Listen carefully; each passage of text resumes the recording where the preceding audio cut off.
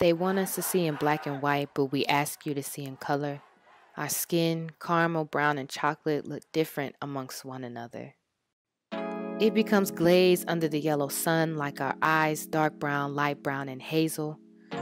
They sparkle like the stars that feel so far away, so powerful and ominous like an angel. Our hair entices the rainbow wheel, and you look at it in awe, not knowing that our curls, braids, weaves, and locks, and bald heads, and naturals, and relaxed inches could talk. Our clothes speak to our identity, which is fluorescent and bright, but those colors have been bleak because we are dying every night.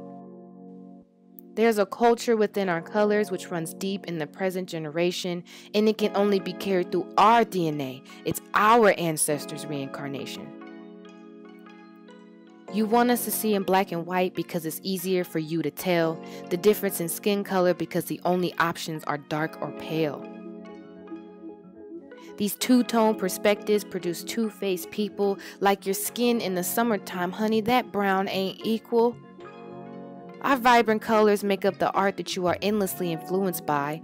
Your white skin erasing that all and calling it yours consistently. Why? Maybe because you claim you don't see color, so you must not be racist. That's the problem. We are called black but present you a color swatch of diverse brown faces. Or because your fragile white snow can lay on top of a black mountain for the first time in its life and suddenly believe it is the mountain's protector out of spite. Or because there's brutality in your history books, so you whitewash it with your superiority. Then go to our homeland, our creation, and ask for charity. You destroyed our wooden symbols of gods and shackled us in rusty chains, but you are unaware that the green restoration of our motherland continuously courses through our veins. This green life we have is the same green that runs your government, but you supply our green to men in blue who turn our brown into red for its betterment. You blame your failure on the obscure colors of the oppressed, but demand us to construct, create, and paint your world within your State of the Union address. The media you constructed, which leaves us transfixed, tells us to partake in these black and white antics. It's not a race war. It's not blacks against whites. It's the disenfranchised and the vulnerable trying to grasp the light.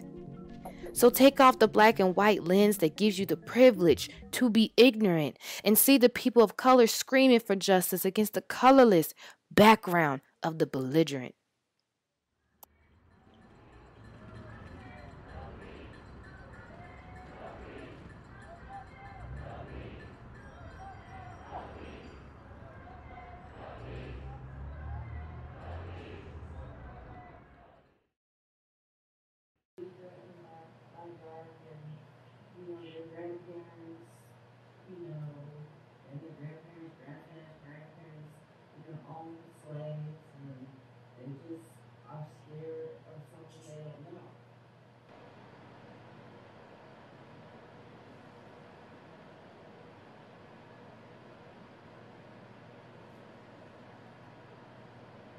The revolution's resolution.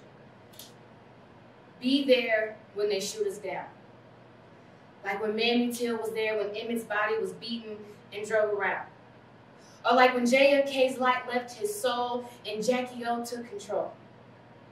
Or when Coretta King saw the mission through when Martin's season finale came to. Or when Brianna,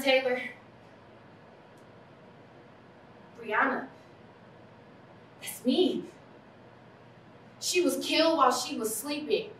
At the hands of white policemen, protecting the system that protects them. That's cheating.